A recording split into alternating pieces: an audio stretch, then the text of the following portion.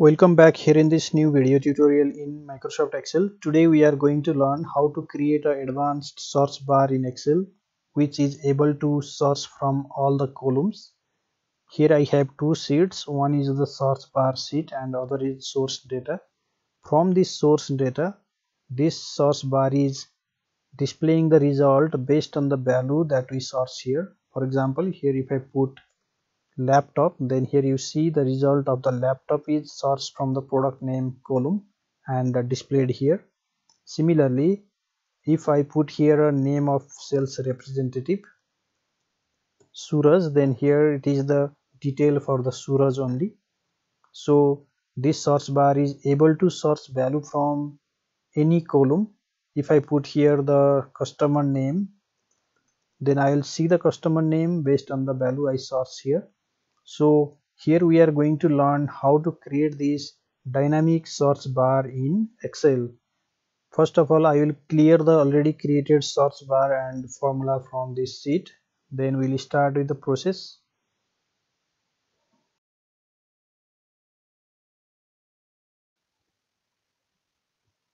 Now I have only the source data and the search bar sheet. So now let's start with the process. First of all, we need to make here a search bar.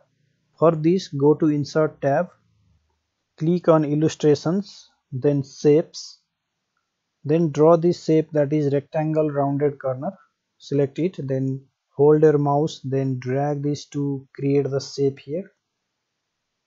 Again click on illustrations, click on icons, then here search for the icon that is related with search. So here I will type search. This will display the icons that represents search. Here I will choose this icon, then click on insert. Now the icon is inserted here.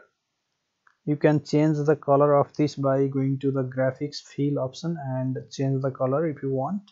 Here I will take this color. I will take the white color. Then decrease the size of this.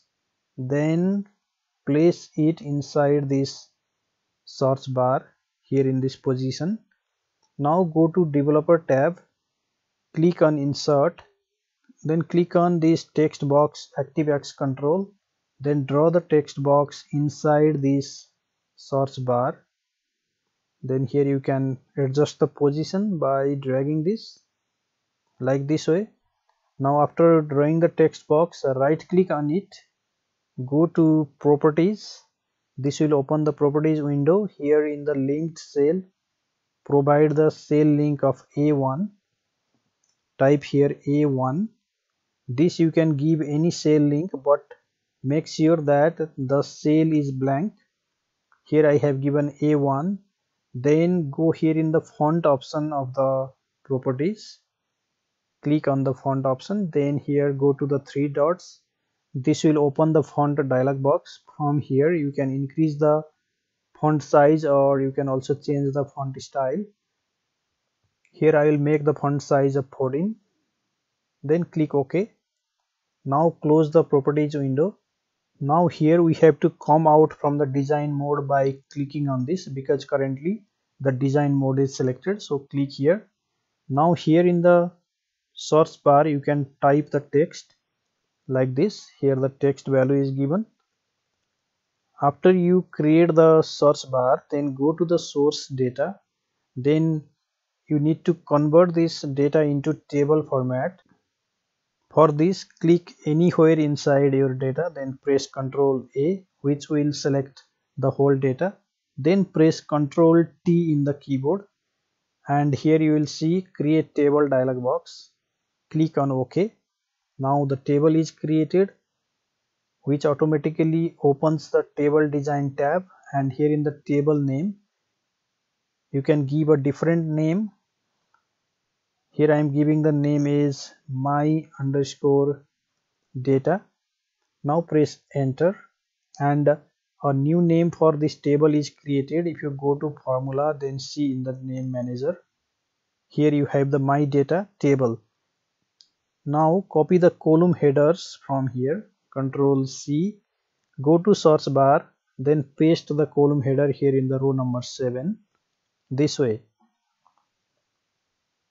Now you need to write a formula here to display the result based on the value that we write here in the search bar. And here we need to combine multiple functions to display the result. So now start writing the formula here. Press is equal to, type the filter function first, open bracket. In the array of the filter function, provide the table name that you created. The name of the table is my data. When you type my, here it will suggest the table name. Double click on it, then give a comma, and here in the include parameter of the filter function we need to combine three functions. That is, first of all, type the not function, open bracket, then combine the isError function, open bracket, then again combine the search function, open bracket. Now here in the find text of the search function, click on A1 cell where there is a link of the text box, then give a comma. In the within text, we need to now join every single column of our source data. So for this, first of all, type the name of the table, that is my data, double click on it, then open a square bracket, then choose the first column of the data, that is date of invoice, double click on it, then close the square bracket. Now we need to join this with the second column, and while joining this with the second column we need to give a separator, and while choosing the separator you have to make sure the symbol you are going to use is not appearing anywhere in your data. And here I am going to use the star symbol which is not appearing anywhere in the data. So here type the AND symbol to join, then type double quotation, type the star symbol, then again type the double quotation, then type AND symbol again. This is used to join different columns of our table, and this star symbol is used to separate every single column, because if we don't use the star symbol then the search result will mess up with multiple columns. Like if you put some character from the first column and some character from the second column, then it will display the result by combining the column. So to separate every single column, here we have used this separator. Now copy this part of the formula from this AND symbol till the closing bracket.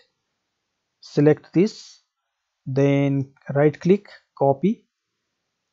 After copying this, now again give the table name, that is my data, double click on it, then open a square bracket, then choose the second column of the table, that is customer name. So double click on customer name. Now you can simply paste the copied value by Ctrl V. Now it has given here. Now we need to do this for the third column. For this, type the my data table, then open a square bracket, then choose the product name column, then again paste the copied value, Ctrl V. Now you need to repeat this step for all the columns.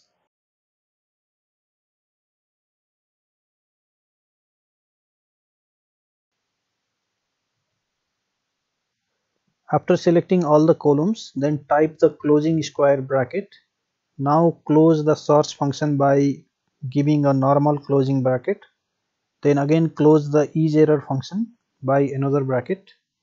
Also close the not function by one more bracket.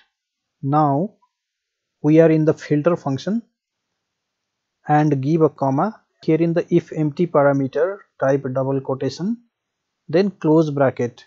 Now after writing this formula, press enter, which will display the result here. Here the whole data is displayed because we don't have put any value here in the search bar. But if you put here the value like a laptop, then here you see the result is searched from the product name column that matches with laptop.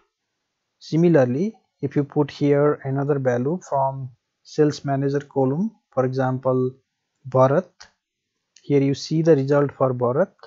If you search for the customer name here, that is empty trade, here you see the result for empty trade only. So here our search bar is working perfectly. And here you need to take care of one thing, that is to search the date we have to provide the number value of the date. If we put here the date directly like 112019, this doesn't display any result because in Excel the date is represented by number. So to source the date we have to put the number value of the date.